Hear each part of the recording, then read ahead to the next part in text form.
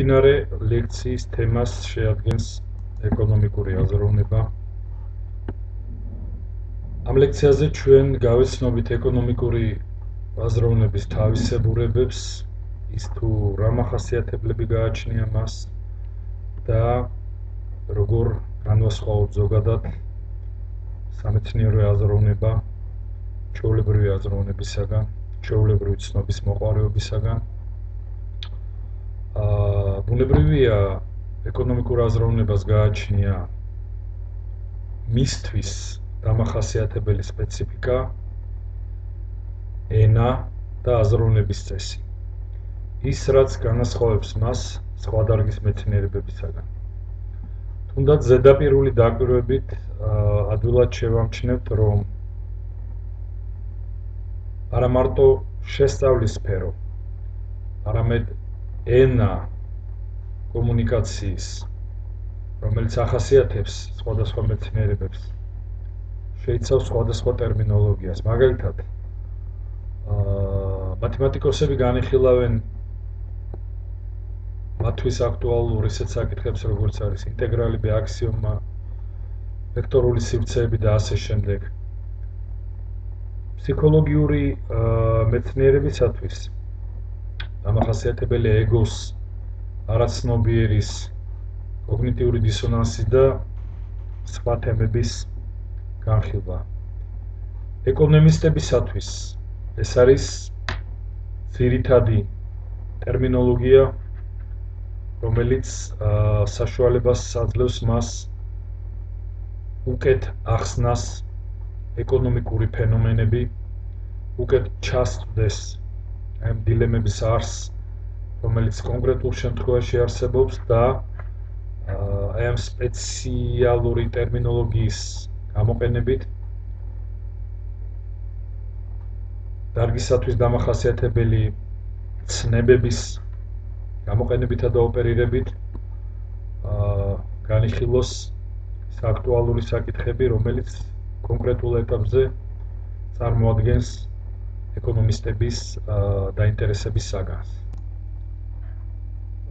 თავად ეკონომიკური თეორიის არსში ჩაღრმავებამდე აუცილებელი იქნება ჩვენ ზოგადად მივიხილოთ თუ რა წარმოადგენს ეკონომისტების დაინტერესების საგანს, რა მეთოდოლოგიის საფუძველზე ახორციელებენ ეკონომისტები პრობლემური ფენომენის განხილვას და მთლიანობაში რა არის ის განმასხვავებელი ნიშან-თვისება, რაც მათ სამეცნიერო აზროვნების გამოყენებისას განასხვავებს სხვა დარგის მეცნიერებისა და იმ დარგებში გამოყენებული მეთოდოლოგიებისაგან. მაინც რას წარმოადგენს ეკონომიკური აზროვნება? შეიძლება ითქვას, რომ ეკონომიკური აზროვნება პრაქტიკულად არ განსხვავდება სხვა სამეცნიერო სფეროებში გამოყენებული მიდგომისაგან. კერძოდ, იქნება ეს ფიზიკის სფეროში არსებული დაკვირვება მატერიებთან დაკავშირებით, თუ იქნება ბიოლოგების მიერ სიცოცხლის მოვლენის შესწავლის მცდელობა, თუ სხვა სამეცნიერო სფეროებში არსებული სამეცნიერო ქმედებები, ყველა ეს ქმედება შეიძლება ითქვას, რომ საერთო ნიშან-თვისებებს შეიცავს, რაც ძირითადად მდგომარეობს იმაში, რომ მეცნიერები იყენებენ არსებულ თეორიებს, მეცნიერები აგროვებენ დამატებით მონაცემებს, რომელთა საფუძველზე შემდგომ ახორციელებენ ახალ დაკვირვებებს, დასკვნების შემუშავებას და საბოლოო ჯამში განავრცობენ ამ შედეგებს, რის მეშვეობითაც არსებულ სამეცნიერო თეორიებს ან ადასტურებენ, ან უარყოფენ. ანუ როგორც სამეცნიერო ენაზე იტყვიან, ან ხდება თეორიების ვერიფიცირება ან მათი ფალსიფიცირება. ეკონომიკური თეორიები თავის მხრივ გვეხმარება ჩვენ ძირითადი ამოცანების სწორად გადაჭრაში, რის შესახებაც ჩვენ ვისაუბრეთ წინა ლექციაზე, კერძოდ ვიფიქროთ და ვიაზროვნოთ არსებული სხვადასხვა ეკონომიკური ალტერნატივების თაობაზე, იმისათვის, რათა საბოლოო ჯამში სწორი არჩევანი იყოს გაკეთებული. შევაფასოთ თითოეული ალტერნატივის საგებელი ან დანახარჯი და საბოლოო ჯამში გავაკეთოთ სწორი შეფასება იმისა, თუ როგორ უკავშირდებიან ესა თუ ის ეკონომიკური მოვლენები ერთმანეთს. ერთი შეხედვით შესაძლებელია თქვენ კიდევაც გაეკვიროთ იმის თაობაზე, თუ რამდენად შეესაბამება ეკონომიკური ჩარჩო საერთო ტრადიციული მეცნიერების ჭრილს, გამომდინარე იქიდან, რომ ჩვენ თითქოს არა გვაქვს საქმე ტრადიციულ ლაბორატორიებთან, ვერ ნახავთ სინჯებს, არ ვიცხირებით ტელესკოპებში და ასე შემდეგ. თუმცა მთავარი და გამაერთიანებელი, ძირითადი საფუძველი ყველა სამეცნიერო სფეროსი და მეცნიერული აზროვნების გახლავთ მეცნიერული მეთოდი. მეთოდი, რომელიც ჩვენ საშუალებას გვაძლევს ჩამოვაყალიბოთ ობიექტური, მიუმხრობელი, მიუკერძოებელი ჭეშმარიტება თუ სწავლება სამყაროს შესახებ. სწორედ ამგვარი პროცესების შედეგად, ანუ მეცნიერული მეთოდის გამოყენებით იქმნება და იბადება ის ობიექტური ცოდნა, რასაც ჩვენ უწოდებთ თეორიას, და ეს თეორია მთლიანობაში სწორედ ამ მეცნიერული მეთოდის მეშვეობით გვაძლევს მიუკერძოებელ, ასე ვთქვათ, ცოდნას სამყაროს შესახებ ზოგადად ან მისი კონკრეტული რომელიმე სფეროს თაობაზე. და ბუნებრივია კიდევ ერთხელ დავუბრუნდებით ჩვენ მეცნიერული აზროვნების ძირითად ასე ვთქვათ ელემენტს იმ თვალსაზრისით, რომ მეცნიერულ აზროვნებას, მეცნიერულ მეთოდს გააჩნია თავისი ობიექტური და მკვეთრად ჩამოყალიბებული ჭრილი მეთოდოლოგია, რომელიც განასხვავებს აზროვნებას ჩვეულებრივი, ყოველდღიური ტიპის აზროვნებისაგან, რასაც ჩვენ ხვდებით ყოველდღიურ ცხოვრებაში. ნებისმიერ საკითხთან, მოვლენასთან დაკავშირებული ცნობის მოყვარეობა არ წარმოადგენს რაღაც განსაკუთრებულ სიახლეს, განსაკუთრებით ჩვენთან, სამხრეთის ქვეყნებში, სადაც ადამიანები ძალიან ღიად, ძალიან დინამიურად, ძალიან ემოციურად გამოხატავენ თავიანთ აზრს, თავიანთ დამოკიდებულებას, ცნობის მოყვარეობას ამა თუ იმ მოვლენის მიმართ.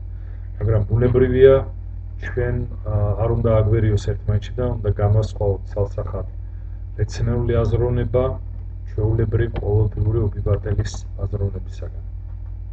სწორედ მეცნიერული აზროვნებისა და მეცნიერული მეთოდის გამოყენებით ყალიბდება ახალი მეცნიერული თეორიები, რომელიც წლიდან წლამდე, ათწლეულების თუ საუკუნეების მანძილზე საფუძველს უდებენ ეკონომიკური მეცნიერების განვითარებას, ეკონომიკური მოძღვრებების პროგრესს და საბოლოო ჯამში გვაძლევენ იმ ცოდნის სინთეზს, რასაც ჩვენ უწოდებთ ეკონომიკურ თეორიას და რაც პირდაპირ ზემოქმედებს ჩვენ ცხოვრებაზე, ჩვენი ცხოვრების ხარისხზე და შეიძლება ითქვას, რომ სწორედ აი ამ მეცნიერული დაკვირვების თეორიების მიგნებების და რა თქმა უნდა რეკომენდაციების მეშვეობით ხორციელდება ის, რომ საზოგადოება აუმჯობესებს თავის ცხოვრების ხარისხს და განიცდის პროგრესს.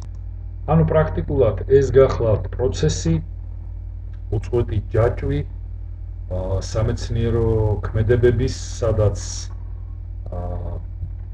ჩვენი სფეროს წარმომადგენლები, ეკონომისტები აყალიბებენ თეორიებს, შემდგომ ხდება აი ამ თეორიის უფრო ღრმად შეცნობის და ანალიზების მიზნით დამატებითი მონაცემების მოძიება, მოგროვება სხვადასხვა მეთოდების მეშვეობით, დახვეწილი კვლევითი პროცესებისა და მეთოდოლოგიების მეშვეობით, შემდგომ ხდება მოკრებილი მონაცემების ანალიზი და საბოლოო ჯამში როგორც ითქვა, დასაბუთება ან უარყოფა არსებული თეორიისა, ან მისი მოდიფიცირება და გარდაქმნა სხვა უფრო ასე ვთქვათ რეალურ შეხედულებებზე, რეალისტურ შეხედულებებზე და მიგნებებზე დაფუძნებული ცოდნის შესახებ. ჩვენი სფერო, ეკონომიკური სფერო შეიძლება ითქვას, რომ ერთგვარად შეზღუდულია კვლევითი მეთოდოლოგიისთვის და კვლევითი სივრცისთვის დამახასიათებელი მრავალფეროვანი შესაძლებლობებისაგან. აქ საუბარია უფრო ექსპერიმენტზე, ლაბორატორიულ მიდგომაზე, გასაგები მიზეზებისა გამო ძალზედ რთულია ჩვენ დავგეგმოთ რაღაც მოვლენა ექსპერიმენტის სახით ან გავიმეოროთ იგი ეს ეკონომიკური მოვლენა და ჩვენ ასე ვთქვათ, აი ამ მოვლენებს ვაკვირდებით პირდაპირ რეჟიმში ან ვაანალიზებთ უკვე მომხდარ მოვლენებს და შესაბამისად ვაკეთებთ დასკვნებს.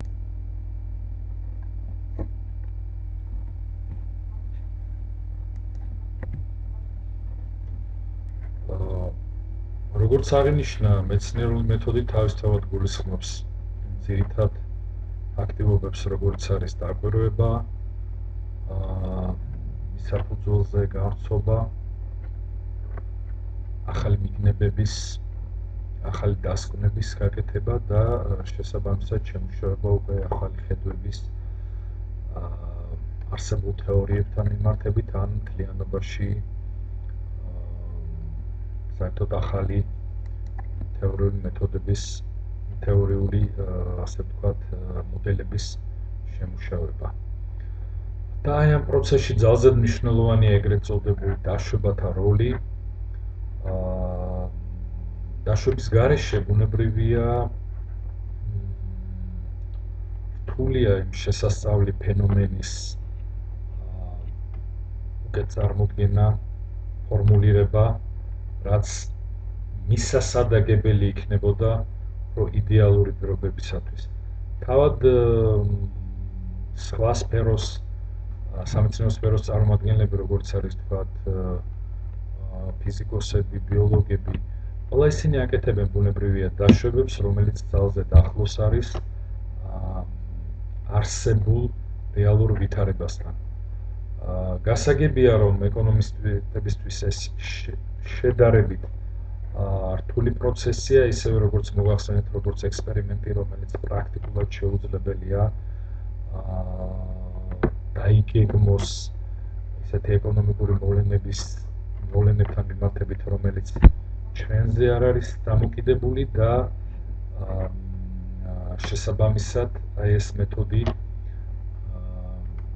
შეიძლება ითქვას მეტნაკლებად არის გამოყენებული იმისათვის, რათა სრული სამეცნიერო ანალიზის პროცესი ასე თუ ისე შედგეს და ჰქონდეს სახარბიელო წინაპირობები ამა თუ იმ მოვლენის უკეთ გააზრებისათვის და მის თაობაზე დასკვნების გაკეთებისათვის.